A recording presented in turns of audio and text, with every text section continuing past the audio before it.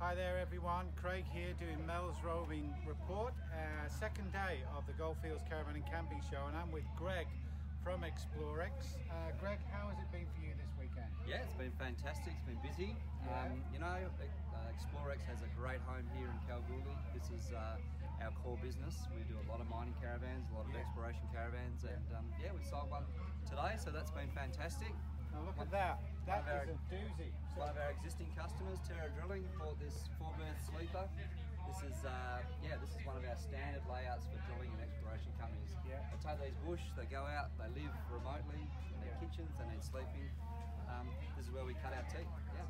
So it's not just the luxury RVs or the camper trailers. We've got like commercial, working RVs that are designed to go out in the Goldfields or out into the remote areas, workstations and everything, and that's what Explorex do. They built their business on that.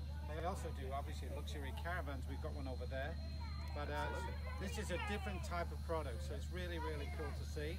And the only one built in Western Australia. The only one built in Western Australia. How about that? So why don't you support some local manufacturing here in WA? There's not many left, but this is one of them. So you've got about 2.5 hours to get back down to this show. If you've been before, come back. If you've not been, Oasis Park, come and have a look at Explorex and have a chat to Greg.